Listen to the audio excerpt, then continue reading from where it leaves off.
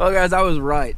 Freezing cold, big fish. That's just how it goes down. It's freaking awesome how that stuff works. Hold on, because I think I see some more.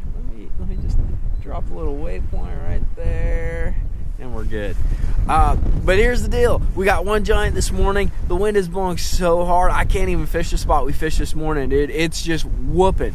But what we're going to do is we're going to kind of turn the day around. I found some schoolie fish down in about 22 feet of water, and there's this cool new rig called a Ned Rig. I don't know how to fish it, and I've never fished it before. So what we're going to do is I just rigged one up. We're going to go shoot down to these schoolies, and we're going to try to learn how to fish the Ned Rig a little bit. Might as well take advantage of the day. We scanned for about 2.5, 3 hours. Didn't find anything. But that's the way it works, man. It's a game of patience, and you lose a lot more than you win, but when you win, it's winning, hashtag. So we're gonna go try this Ned Rig. We're gonna get on these schoolies and see what we can make happen. Look at all of them. They're everywhere, dude.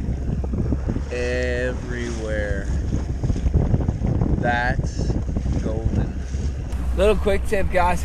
If you get on a school like this, you want to stop your graph, especially if you're running structure scan on a boat. Basically, you're taking out any factor that's going to spread those fish out or push those fish apart any which way, because you don't want to screw up what you got going. The other thing you got to keep in mind is sometimes you're going to move the school, or you're going to move that small group of fish that you got on by bringing the bait in or bringing the fish in. So keep that in mind for your next cast. You know, those fish might move towards you as you fish for them and catch more and more. We roll back up on this school, graph has stopped. We're going to be kind of quiet and sneak up on them. I've never fished this before, but I think these are the circumstances when it's like called for, dude. Fish that you know that are down there, there's a bunch of them, but they're super duper weird. So we're gonna experiment with this thing. That's a Demiki stinger on the back, and then I don't remember what brand head that is, but it's your classic like mushroom style head. Super simple, real compact. Even in this wind, she freaking dives down real quick. So we're gonna give it a try and try to learn something, because that's what it's about.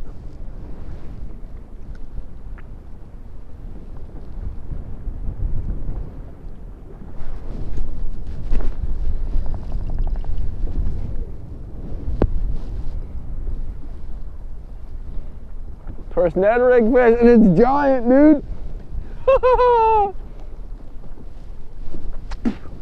Just gotta make sure I don't open the hook. Ha! Ned Rig. I got this on 10-pound fluorocarbon leader to it's 12-pound braid, and it's a 7.2 or 7.3 spinning rod. It's pretty light. Oh, and she's acting like a smallmouth. It's just that Ned Rig has that real small hook, so I've never fished it, so I'm not used to like how soft you gotta be with them. It's funny too, because the water's kind of dirty for this kind of a deal. Look at that giant. Oh, dude, that's like 5.5, 6. All right, on the Ned Rig, boys. Oh, she's just skin hooked too. That's a friggin' nice one. We're gonna get back in there with this thing. Never fished it before. Hooked her real good. Didn't open up the hook. That's a freaking solid one.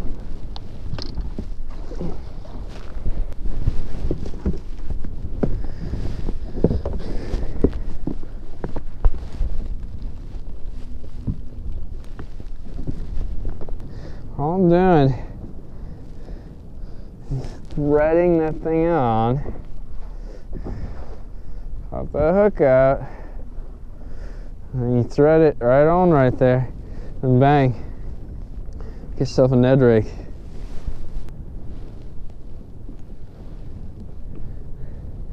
I'm almost finding like dead sticking it like that is the, oh no, that was a big one.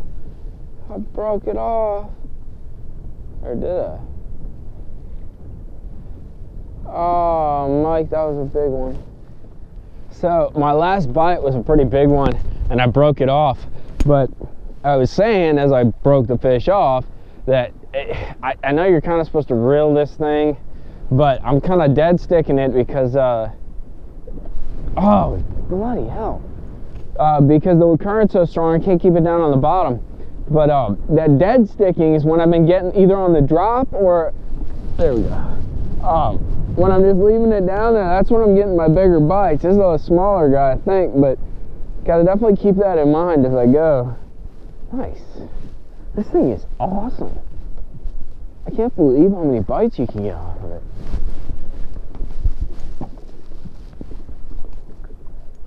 Hook's perfect too. It's just super small hook, which scared me.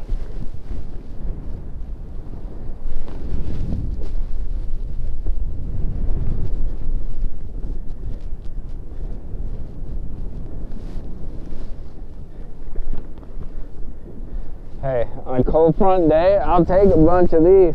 We already got like a 5.5, 6, and a bunch of friggin' 2-pounders, 2 and change, and then that 9.15 this morning. If we're tournament fishing, we'll be looking pretty darn good. Guys, that is, I mean, like if you wanted a picture of what fish look like on a graph, they're not the biggest bass, but there are fish freaking everywhere. You see all them dots? All those guys, like, dude, they're, oh my God, they're everywhere. Everywhere.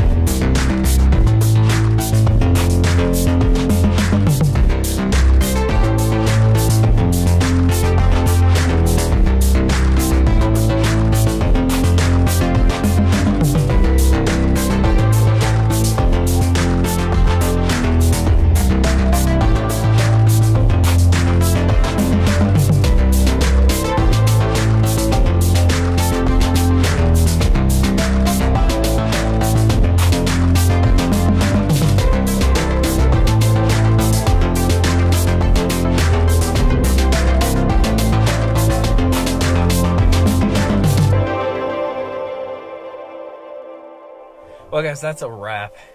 It is awesome when you learn a new rig. I mean, I'm not going to lie. Like, I love the 914, 915 this morning. You know, giant to start off the day really makes the day.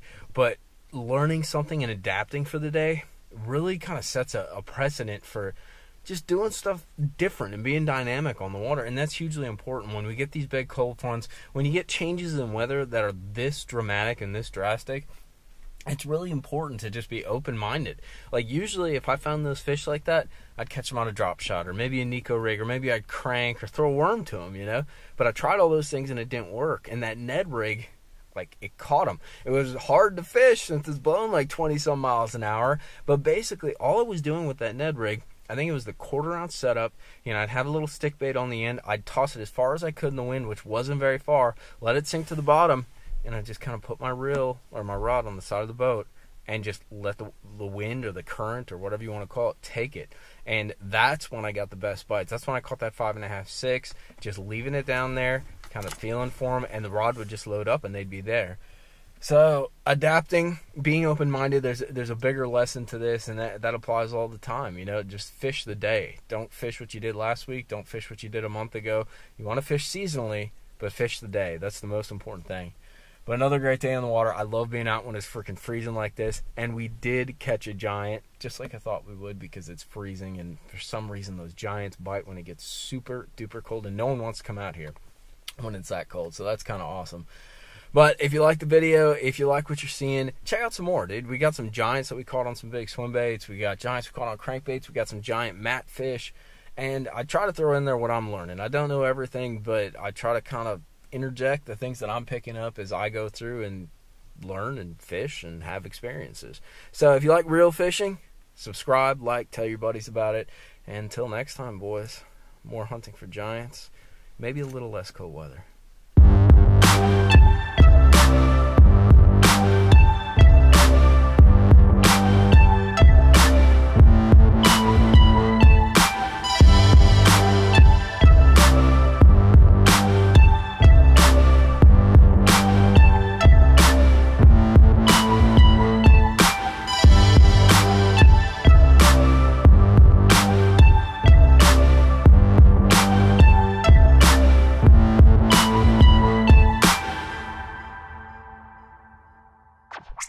and see if we can catch some more on that I forgot what it's called already. Ned Rig.